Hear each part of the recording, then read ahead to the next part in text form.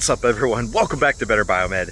I just had the most amazing item come across my desk for repair, and I have to share it with you guys because I haven't seen one of these in probably 2 decades. It's been a long time, but the fact that they're still out in circulation just baffles me. So let's go ahead and take a look at the Zoll D900. And if you haven't heard of it before, there's probably a reason for that. It's like a 30-some-year-old defibrillator. The last thing I can recall on this defibrillator, there is a recall from back in November of 1993 because it will not power on and charge up. That's kind of a severe recall if you think about it. It's like you have one job and you can't even do that. But anyway, this guy was just freshly removed from service. So let's go ahead and take a look at the Zoll D900.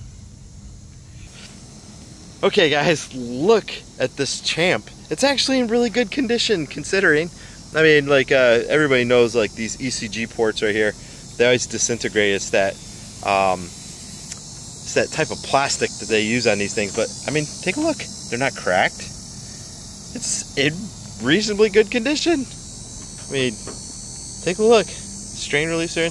You know, so I believe that this, of all things, was sitting in a cardiac stress room. So that means if you're on a cardiac stress monitor, which is a device that's got like a treadmill, and you have to get to your max heart rate, well, this guy here is going to save you when you crash.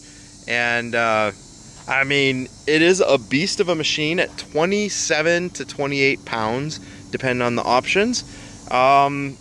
It probably still turns on, I bet. But take a look. The buttons are in fantastic condition. Recorder, start, stop, ECG functions. Yeah, those are obviously the rubber type of buttons, the rubber bubble buttons. So it doesn't power on. I checked the battery, and the battery is replaced in 2020. This was replaced in 2020, the battery. I could not believe that. They're still making batteries for these. Insane. Market value on this guy right now, I've seen them for sale for $350 to $500. That is wild that you would buy a 30-pound defibrillator at $300 to $500 because there seems to be so many better options on the market, especially for this guy's real function, which is to save somebody.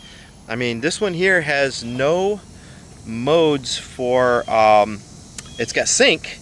You know, that's as close to an assisted mode that you can get. I mean, that's it. Like, if you shock the heart on the wrong, there's no AED mode, no nothing. So if you are not like completely trained on cardiac resuscitation, well, you could probably kill somebody. You know, all the latest defibs have an AED style function, and they prefer that to be the default. This guy also has no pads connector. You notice that? It does have a connector right here. What a beast. So it does have a giant multi-function port. You can tell it's built like a tank. They did not build these to fail, that is for sure. That is a beast of a connector. A very satisfying clump. And let's see, what is this? What? Okay, so the paddles are in pretty good condition. These ones here should be polished up because you can see that there are some remnants on there. It has a PD mode.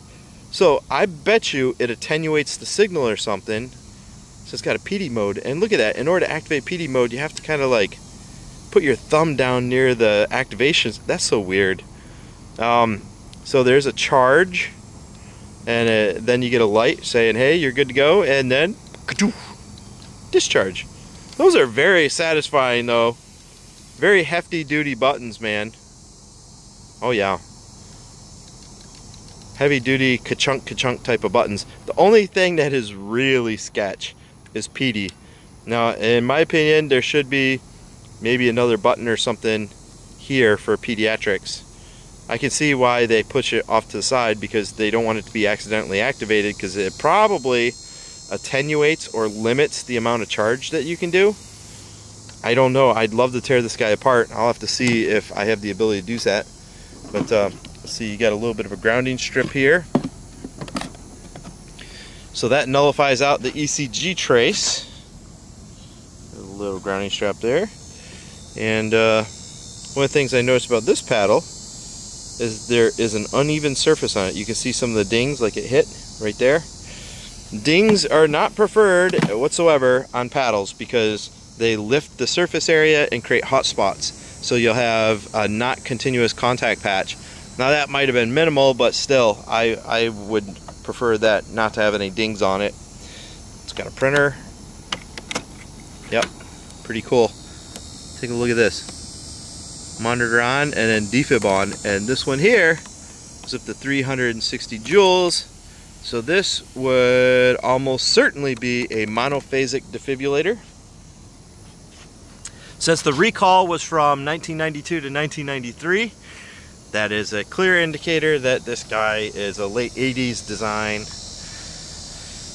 Let's take a look at the backside. There's an auxiliary I/O. I'm really kind of curious about that. What the heck? And kind of cool, they do have still ECG 1 volt peak to peak, I believe, output. Got battery and line circuit breakers. And take a look at this port. So that's for the banana plug. You can screw down an auxiliary ground wire. So odd. Definitely so odd. I do dig the onboard the cable storage.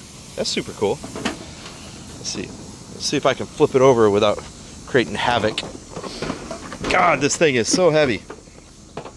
Okay, on the bottom side we have here the lead acid batteries, I believe. Let's take a look. There's 2 access panels on the bottom.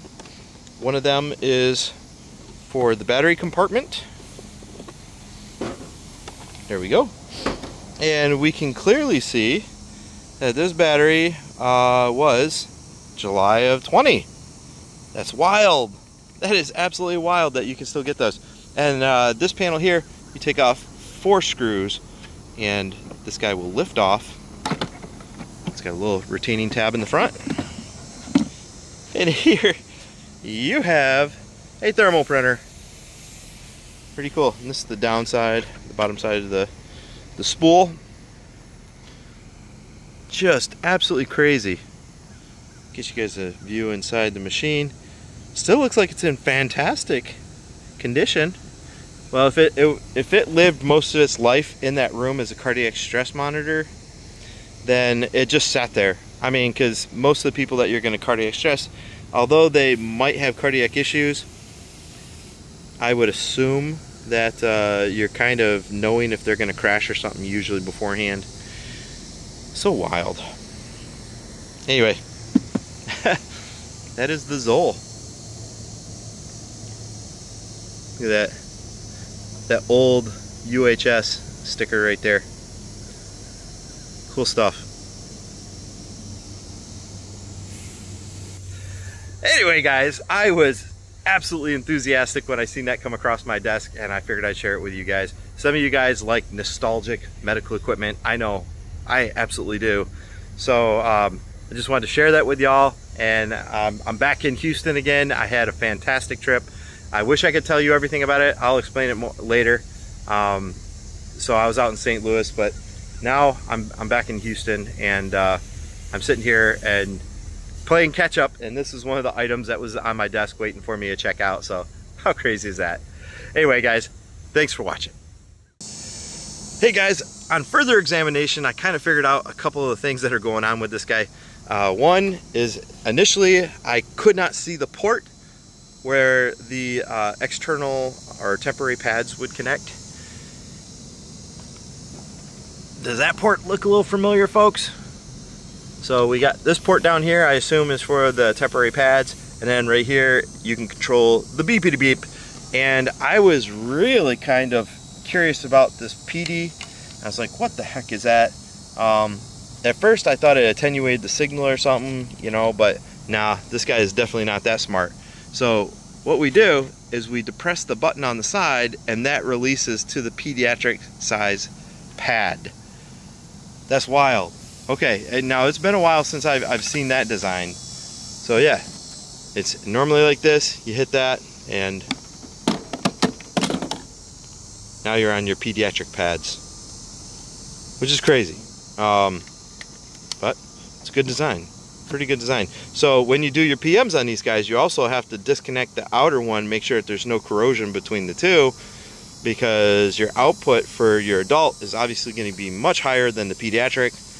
And if you got corrosion right here on those little spring-loaded metal sleeves that touch your inner pad, then you, sir, are going to have a hot spot, and it could catch on fire, or it won't discharge correctly.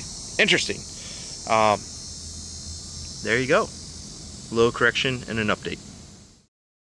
If you enjoyed this video, don't forget to give it a thumbs up and subscribe for more content. I'd love to hear your thoughts, so drop a comment below with what you'd like to see in future videos.